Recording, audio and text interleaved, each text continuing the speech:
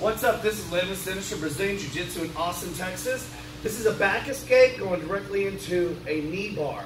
So I've already set up where I'm protecting the choke, and I got this other side pretty well locked down. So as I fall over here to the safe side, I'm going to go ahead and start to crunch my body. I'm going to roll forward, so when I lean over, I'm going to be able to hear on my shoulder, right?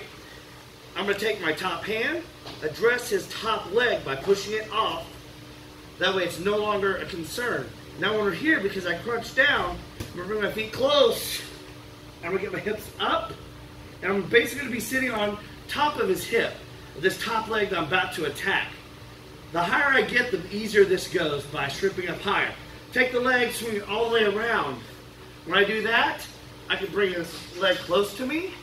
Bottom hand switches right here. Kick my leg through until I lean forward and I'm hugging. What I like to do is get his Achilles, basically in my knee pit here, squeeze tight so it makes it hard, get my head close, pinch your knees together, then slowly bring my heels to my back as well as arching my hips, boom, until my opponent taps. So that is a back escape directly into a straight knee bar. It's all in the setup. You really need to crunch, you really need to get your hips up and over that hip for the good setup.